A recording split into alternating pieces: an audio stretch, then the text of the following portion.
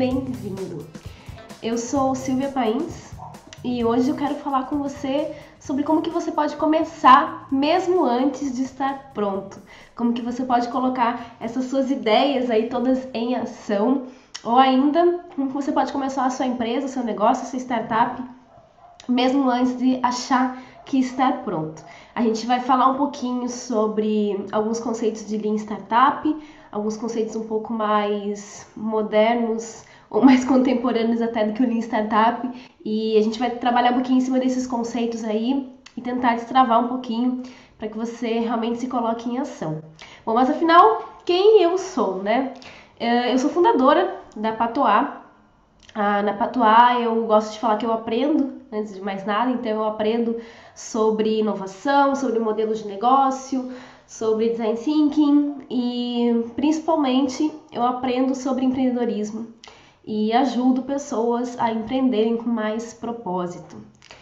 E a Patoa ela nasceu, eu vou contar um pouquinho do nascimento dela para você hoje, mas ela nasceu em 2012 na cidade de Manaus, no Amazonas. Hoje eu tô gravando para você aqui de Portugal, que na verdade eu moro aqui em Portugal desde 2010, eu vou e volto pro Brasil. Nesse período eu já fui e voltei algumas vezes, mas ela nasceu em 2012 em Manaus. E eu vou começar a falar para você a respeito da história da Patoa, porque é uma forma de eu te mostrar um pouquinho como que eu comecei antes mesmo de eu estar pronta. Então, em 2012 eu tinha voltado de uma primeira temporada aqui em Portugal, eu vim fazer meu mestrado em marketing e voltei com aquela vontade louca de continuar aprendendo e continuar conhecendo pessoas interessantes e ajudando essas pessoas a se colocar em ação, a realizar os seus projetos. E naquela época não tinha, né, uma consultoria ou uma escola, como também gosto de chamar ela, na cidade, que trabalhasse com assuntos como inovação, que talvez é um assunto que você está até bastante familiarizado. E a primeira coisa que eu fiz foi, preciso testar a minha ideia, né? Como que eu vou colocar isso em prática se eu ainda não sei se existe mercado, se existem pessoas interessadas nesses assuntos, se eu vou conseguir lotar uma turma ou não, que na época o foco da empresa era basicamente os treinamentos e eu estava levando gente de fora para lá.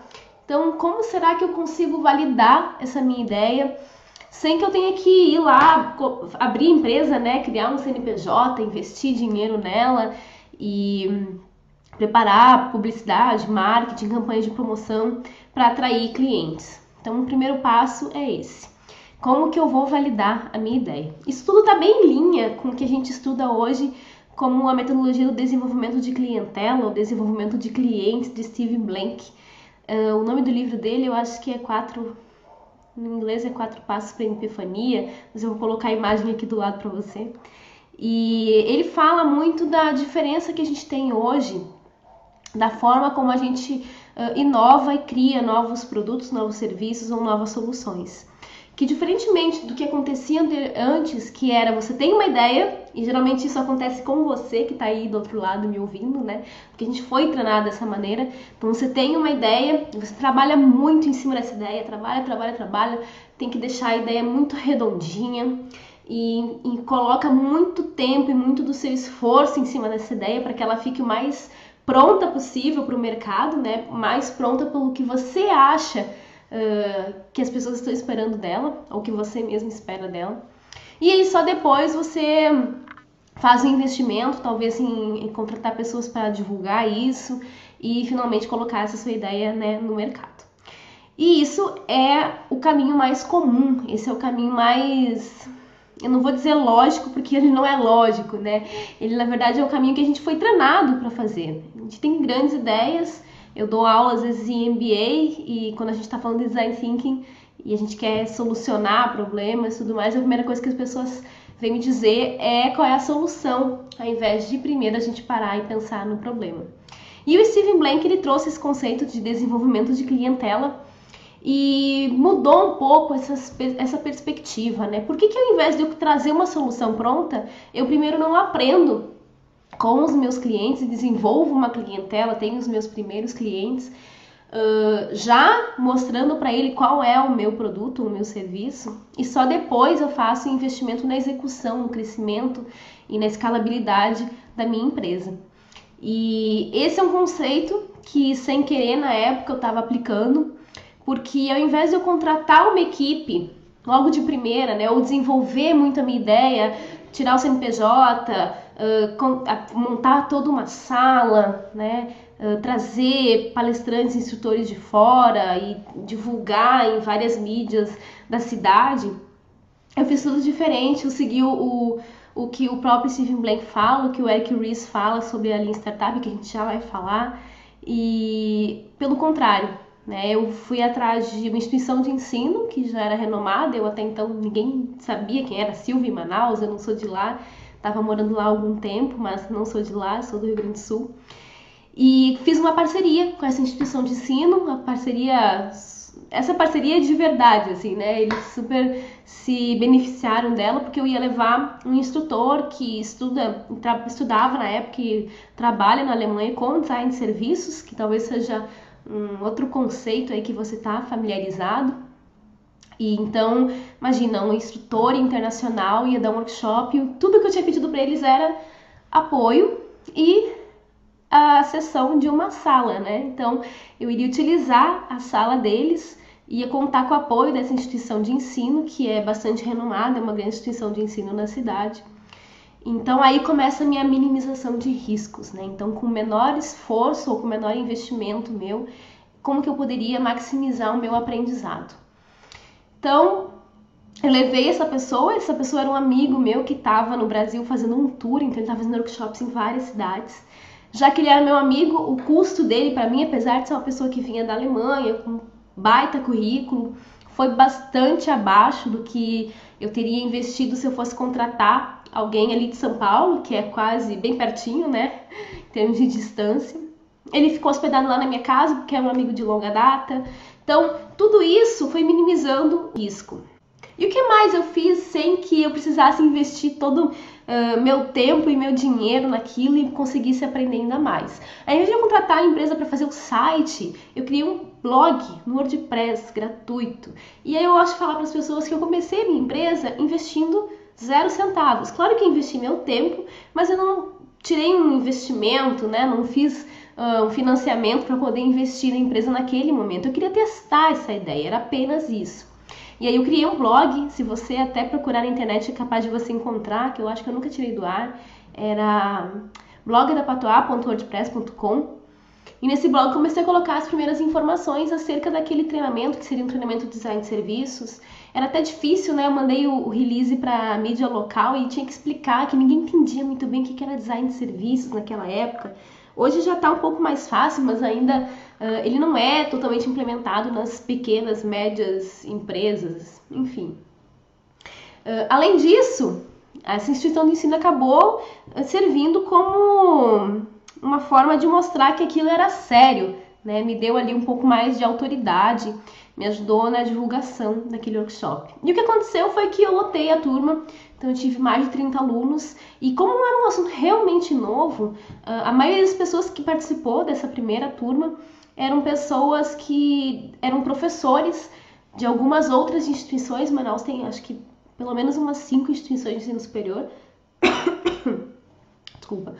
E nesse momento essa turma lotou justamente com essas pessoas, e foi assim que a minha empresa começou. Até o coffee break, eu lembro que eu levava café no meu carro e tinha as garrafas e tudo mais. Então, com o mínimo de esforço mesmo, com o mínimo de investimento, que eu investi muito mais no meu tempo, eu consegui realizar esse primeiro workshop. E poderia ter dado tudo errado, poderia ninguém ter se inscrito, e o que eu ia perder com isso? Praticamente nada. Então eu não tinha investido ali para realizar tudo isso. E aí, com o dinheiro que eu recebi, o lucro daquela minha primeira ação, foi como eu paguei o meu amigo, foi como eu banquei o coffee break, foi como eu banquei a passagem aérea dele, e também como eu comecei a investir então na minha empresa, realmente abri ela, burocraticamente falando, né? Tirei o CNPJ e investi ainda naquele semestre. A gente estava no segundo semestre de 2012, ela nasceu em meados de julho. Eu ainda levei mais uns 3 ou 4 palestrantes para Manaus, fiz outros experimentos, levei o pessoal para fazer workshop no interior, fechei pousada e tudo mais. E foi assim que começou. Então, às vezes a gente tem alguma ideia e a gente utiliza aquelas nossas crenças que nos limitam, né? Eu não tenho dinheiro, então não vou começar. A minha ideia não está pronta, então eu não vou começar. Eu não sei fazer um site, ou eu não tenho tempo suficiente para fazer um site e eu não vou começar. E aí você não começa nunca e você fica esperando estar pronto, só que eu preciso te dizer nesse momento, com todo o meu coração, que a gente nunca está pronto. Minha empresa hoje ela tem um pouco mais de 3 anos, ela mudou o modelo de negócio dela diversas vezes e até eu acho que eu vou mencionar um pouco isso depois para você. Mas a verdade é que até hoje ela continua evoluindo. Até hoje a gente tem um site super bacana hoje, que é bem diferente, né? Não é mais o site inclusive tem um blog, não é mais um blog gratuito. É um site que atende às nossas necessidades atuais, é totalmente integrado com várias redes sociais, vários plugins, várias coisas. Mas a verdade é que ele está sempre mudando, ele está sempre evoluindo. E isso é uma coisa que você não vai parar de fazer nunca. Tem uma frase, eu não recordo muito bem de quem é essa frase, mas ela diz que se você lançou algo hoje, pode ser o seu site, pode ser o seu produto ou serviço, e você não tá com vergonha daquilo que você lançou, é porque você esperou muito tempo para colocar para o mercado, para colocar para o mundo.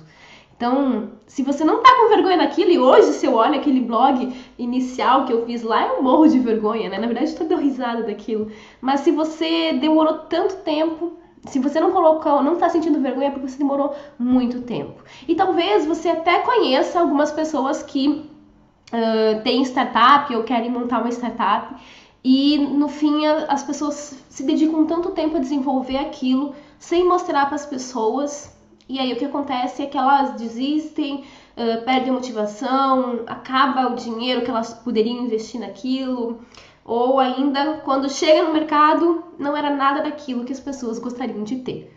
E a gente vai falar um pouquinho mais sobre isso, vai falar sobre como que o Design Thinking pode te ajudar a realmente criar experiências, produtos, serviços sensacionais e que as pessoas realmente querem. Mas deixa eu te contar então mais um episódio desses em que eu me coloquei em ação e que você pode estar aí pensando que não faria da mesma maneira. Eu comecei ano passado a mudar o modelo de negócio da minha empresa. Desde 2010 eu vou e volto para o Brasil, terminei o mestrado e depois que eu terminei o mestrado eu vim fazer o doutorado aqui em Portugal, é por isso que eu tô aqui hoje. Na verdade hoje eu tô aqui mais porque eu posso escolher onde eu quero morar e você já vai entender por isso, porque eu disse. E há mais ou menos um ano eu comecei a mudar o modelo da minha empresa, em vez de ser uma empresa presencial, a qual dependesse totalmente dos meus esforços pessoais, ou seja, eu teria que estar lá para ministrar o treinamento, para prestar a consultoria, eu teria que estar fisicamente no lugar. Eu comecei a transformar ela em uma empresa 100% digital. Então, a gente está em 2015, então em 2015, hoje, a Patuá é uma empresa que atende 100% digital. Eu até tenho planos esse ano de fazer algumas coisas presenciais, mas acaba sendo algo mais porque eu realmente gosto desse contato com as pessoas do que algo que eu preciso fazer para que ela tenha retorno financeiro. Então, quando eu comecei a mudar o modelo de negócio da minha empresa, eu não sabia gravar um vídeo, eu não sabia falar em frente a uma câmera, eu não sabia editar um vídeo, eu não entendia muito pouco ainda de marketing digital, apesar de sou formada em design, sou formada em comunicação também, tenho aí especialização em comunicação empresarial, depois tenho mestrado, um monte de coisa, mas a verdade é que o nicho em que eu atuava, a área em que eu atuava, era outra e eu ainda não tinha desenvolvido habilidades relacionadas a marketing digital e tudo mais. E eu poderia pensar, não, eu preciso ficar um ano estudando sobre isso, eu preciso me desenvolver, eu preciso comprar equipamentos super caros e ficar estagnada, ficar parada, né? Ter milhões de ideias de como eu poderia ajudar as pessoas com aquilo e na verdade o que ia acontecer? Eu não ia ajudar, eu não ia fazer nada. Eu ia continuar estagnada. E essa estagnação é realmente o que acontece com a maioria das pessoas, né? Que tem... Se não acontece com você, acontece com certeza com alguém que você conhece. Alguém que tem milhares de ideias super bacanas, mas que não consegue se colocar em ação, não consegue colocar aquilo em prática. E ao invés de ficar com medo, porque eu não sabia na época nem como é que eu ia fazer um hangout, porque eu nunca tinha feito, né? Então não que eu era um zero esquerda com tecnologia, mas eram coisas que eu nunca tinha feito. Eu tomei uma boa dose de coragem, e coragem não é a ausência de medo, mas é a gente agir apesar do medo. Então, eu tomei uma boa dose de coragem, apesar do medo que eu estava sentindo. E na época eu tinha voltado do Brasil fazia cerca de uma semana. Marquei um webinar, que é uma conferência, uma transmissão ao vivo. E não fiz ao vivo, tá? Então eu fiz gravado pelo Hangout. Estava com um computador na época bem ruim, não era essa câmera que eu tô gravando hoje. Defini um tema, escrevi um e-book, fiz tudo isso em uma semana, divulguei. E fiz o meu teste. Será que alguém se interessa por esse assunto que eu tô querendo falar? Será que eu vou ajudar alguém com isso? Apesar de eu já ter os treinamentos presenciais, eu queria saber se eu ia conseguir alcançar mais pessoas através da internet. Então eu gravei aquele webinar, divulguei ali nas redes sociais, impulsionei publicação no Facebook, toda a coragem do mundo, né, para uma coisa que eu gravei que tava bem tosca, assim. Hoje eu olho, o que eu falei tava ok, mas a imagem tava ruim, a posição da câmera tava ruim, eu não conseguia olhar pra câmera como eu tô olhando agora, que eu tô olhando aí pra você.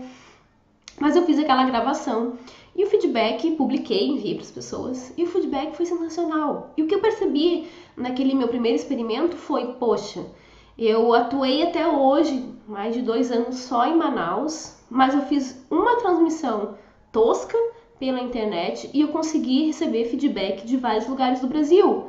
Tem alguma coisa muito importante aí. Eu vou conseguindo validar essa minha ideia. E mais uma vez, o mínimo de esforço para o máximo de aprendizado. Então foi a primeira vez que eu consegui perceber aquilo. Depois disso, eu acho que uns 15 dias depois, eu fiz uma nova gravação, só que eu falei sobre marketing trends e não sabia como editar vídeo, então fiz uma coisa meio maluca ali, divulguei novamente, o retorno de novo foi bastante bom. E o que isso estava me mostrando? Estava me mostrando que, Silvia, vai por esse caminho, muda o modelo de negócio da sua empresa e me deu mais segurança para isso. Se eu não tivesse tentado, talvez eu tivesse até hoje com esse problema de ter que ir para o Brasil para presencialmente ministrar as aulas. E aí eu comecei a mudar o modelo de negócio da minha empresa. Nesse processo de mudança de modelo de negócio, resolvi fazer um congresso online que é um formato parecido com esse que você tá presenciando agora. E nesse congresso online eu consegui reunir 11 mil pessoas, 52 ou 53 palestrantes da área de inovação e negócios. E eu sabia que o congresso online, eu não sabia como fazer ele, né? Eu fui aprendendo durante o processo. Inclusive, se tu for lá no meu blog, tem 2 artigos, um como fazer um congresso online e um outro, tudo que eu errei e tudo que eu aprendi fazendo um congresso online e muito mais. E aí eu conto realmente como tudo aconteceu, todos os bastidores, todos os problemas principalmente e todo o aprendizado desse processo. Mas a verdade é que eu aprendi isso enquanto eu estava fazendo. E eu poderia também ter pensado, não, eu não sei na época nem fazer um site no WordPress, então eu não vou fazer isso. Ou eu não, enfim, eu nunca trabalhei com marketing digital, divulgação digital, vou ter que aprender a fazer anúncios, segmentação e tudo mais. Então eu vou ficar paralisada e não vou agir enquanto eu não tiver aprendido isso. E a verdade é que, como você já deve esperar, não foi nada disso que eu fiz. Eu me coloquei na chuva mesmo para me molhar. E é o que eu recomendo que as pessoas façam, né? É muito melhor você errar tentando do que errar por não tentar, simplesmente. E aí eu até contei alguns dias atrás para os meus alunos, que agora eu atendo completamente online, é maravilhoso, de um lugar onde eu quiser, de onde eu estiver. É por isso que hoje eu estou morando aqui em Portugal, falando com você daqui. Mas eu falando com os meus alunos que eu tinha feito um site no Wix, não sei se você já conhece, mas tem um tal de wix.com, que é bem simples de você montar um site, ele é muito rápido, mas também não é muito profissional, porque ele é bem restrito, assim, em termos de funcionalidades. Mas era o que eu tinha no momento, então naquele momento eu fiz o site no Wix mesmo, porque eu precisava ter um ambiente ali na internet que dissesse que aquele evento ia acontecer. Até a identidade visual do evento nem era a mesma, que depois acabou se transformando. E eu precisava mandar e-mail para minha lista de mais de 60 palestrantes que eu ia convidar para ver, né? Eu tinha ali uma expectativa que metade aceitasse, metade me dissesse que não. Então, ao invés de me paralisar me coloquei em ação. Ao invés de você ficar paralisado porque não está pronto, porque não está perfeito, se coloque em ação. E aí eu sei que depois de... Eu recomendo que você vá lá no site ler o artigo, mas depois disso aconteceu tudo bastante bem. E o evento foi um sucesso e foi o início, então, dessa grande mudança do modelo de negócio da minha empresa. Bom, e aí no final dessa nossa conversa, eu tenho um presente para você, um material que eu não vou mencionar o que é, mas lá no final eu vou te dar o link para que você possa acessar e fazer o download, ok? Mas vamos lá. Então a gente já falou um pouquinho sobre histórias, né? Sobre como é importante a gente se colocar em ação. De vez em quando eu dou uma olhadinha aqui pro canto, mas é só para conferir quanto tempo eu tô falando, para que a gente não se estenda muito mais, tá? Então vamos trazer agora alguns conceitos para você. Então de repente você já ouviu falar de MVP, MVS é um conceito um pouco mais recente, então eu vou esclarecer algumas coisas, tá? Ok, de onde é que vem esse tal de MVP? MVP vem de um conceito criado pelo Eric Ries, o autor de Startup Enxuta ou de Lean Startup, e ele foi bastante baseado no que o próprio Steve Blank falou, que eu mencionei para você lá no começo, sobre desenvolvimento de clientela, mas também baseado na manufatura enxuta ou no Lean Manufacturing, que é uma metodologia criada pela Toyota. Se eu não me engano, foi na década de 80. Quem é da área de gestão já com certeza ouviu falar sobre isso. O que o Lean Manufacturing prega, né? Ele prega uma redução máxima de desperdício, de tudo aquilo que não gera valor. Então, desde tempo até recursos, tudo aquilo que não gera valor na linha de produção, que ele precisa ser eliminado. Então, por isso enxuto, né? É um processo muito mais... sem excessos. E aí o Eric Ries pensou, com a experiência dele lá, que a primeira vez, inclusive, que ele fala sobre Lean Startup é no blog dele, num artigo, onde ele começa a desenvolver isso. E ele pensa que, poxa, mas se eu consigo aplicar isso na indústria, isso tem que ser aplicado também nas startups, nas empresas que são basicamente de base tecnológica, mas que estão num ambiente aí de extrema incerteza e estão buscando escalar o seu negócio. Então ele começou a trazer os conceitos de que a gente tinha que pensar rápido, errar rápido, para aprender rápido. Então a gente tinha que se colocar em ação para aprender o mais rápido possível e com isso voltar, né, a desenvolver a nossa ideia. O processo dele é um processo cíclico. Por isso que desde o começo eu estou te falando que, na verdade, isso não acaba nunca. Você vai estar sempre se desenvolvendo. E ele fala que a primeira etapa desse processo é a etapa de construir, e essa construção é o MVP. O MVP é o mínimo produto viável. Então, com o menor número de características, ou o menor esforço, ou o menor investimento, você constrói um protótipo, vamos dizer assim, do seu produto, da sua ideia, mostra para as pessoas e mede, né? Então a segunda etapa seria medir e receber feedback. E nesse processo de receber feedback você vai aprender, e aprendendo você vai reconstruir aquela sua ideia para novamente medir e aprender novamente. Então, como que eu posso testar as minhas ideias? Eu trouxe aqui vários exemplos para você que eu mesma já passei por isso, então é melhor a gente sempre falar dos exemplos que a gente aprendeu, né, e vivenciou na prática. Mas existem outras formas de você testar a sua ideia.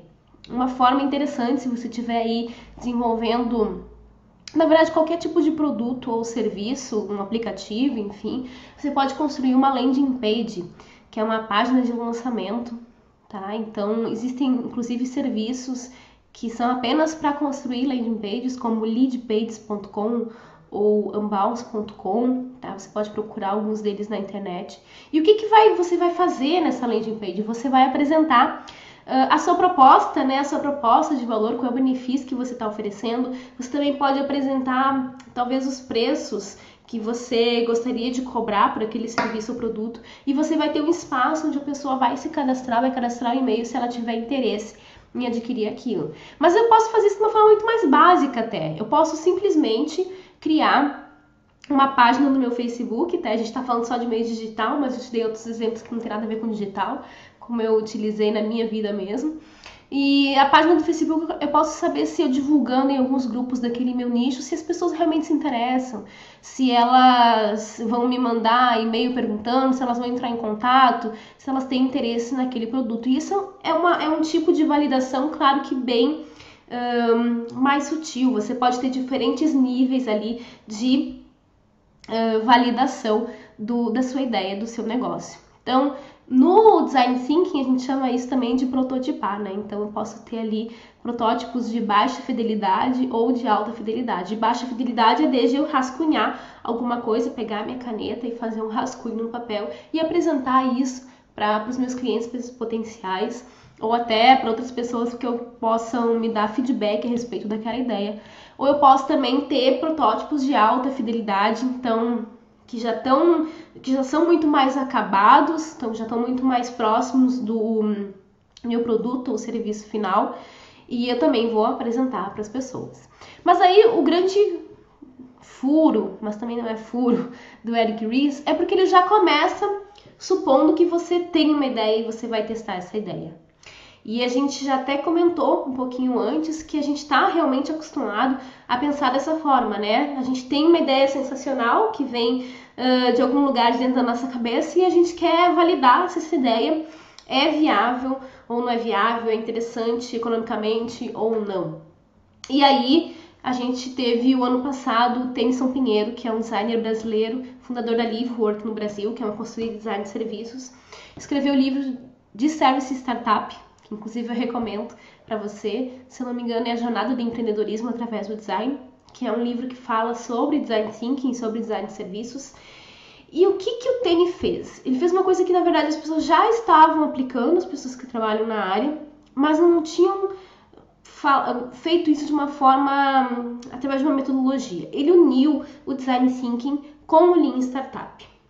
E antes da gente continuar falando, como eu já falei para você do Lean Startup, vamos falar um pouquinho agora do Design Thinking.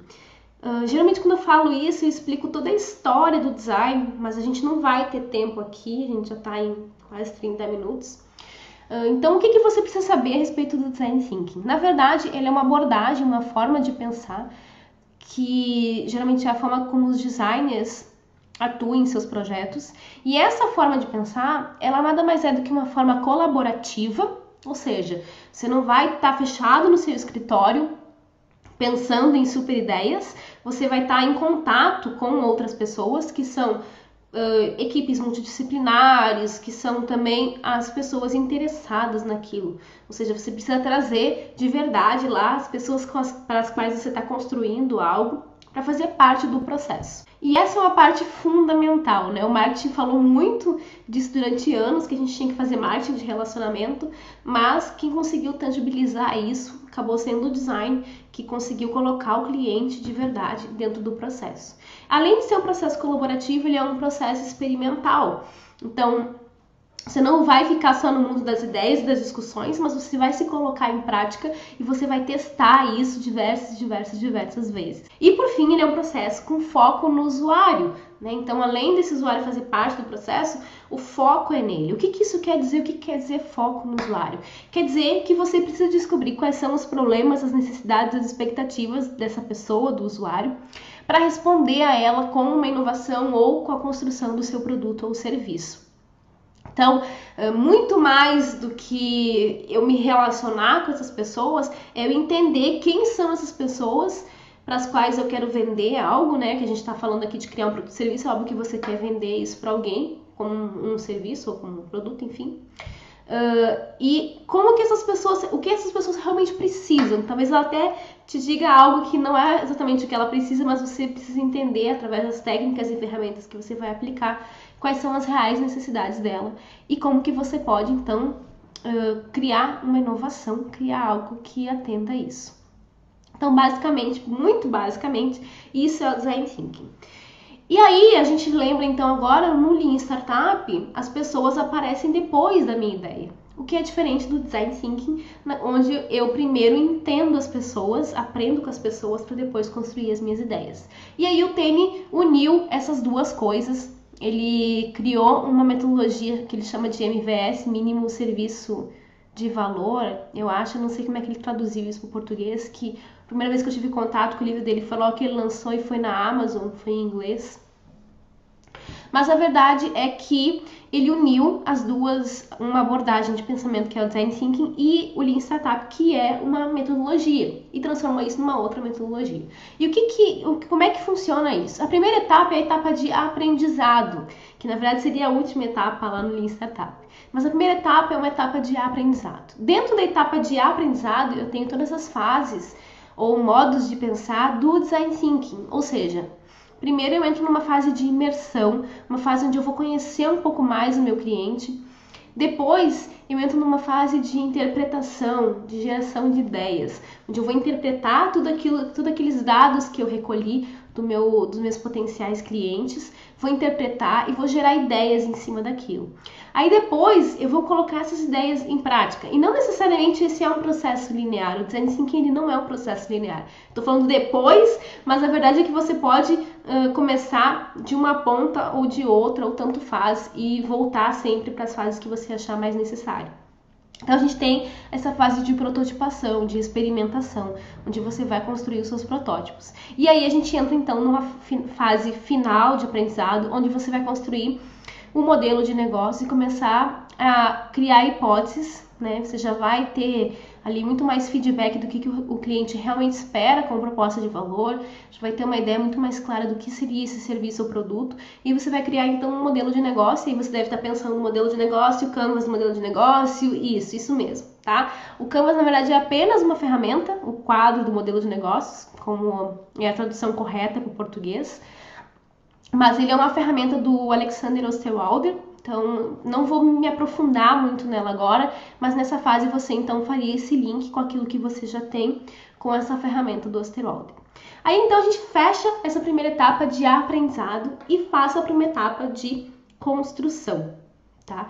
E aí nessa etapa de construção eu construiria não o meu MVP, mas o meu MVS. Por quê? Porque eu já vou saber não apenas se aquilo é viável ou não, eu vou saber se aquilo tem valor ou não, porque eu aprendi já com as pessoas que vão aproveitar esse meu produto ou esse meu serviço.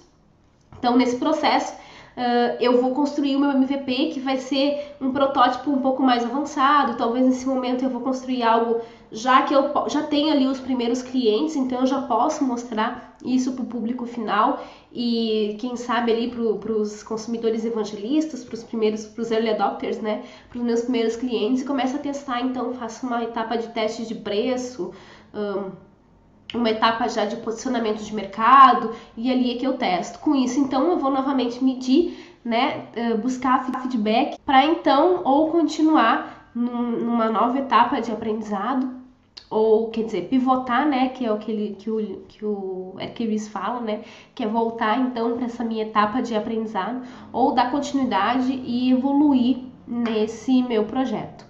Então, essas são metodologias que, assim, a gente não tem muito tempo para abordar aqui, mas eu gostaria de sugerir que você conhecesse.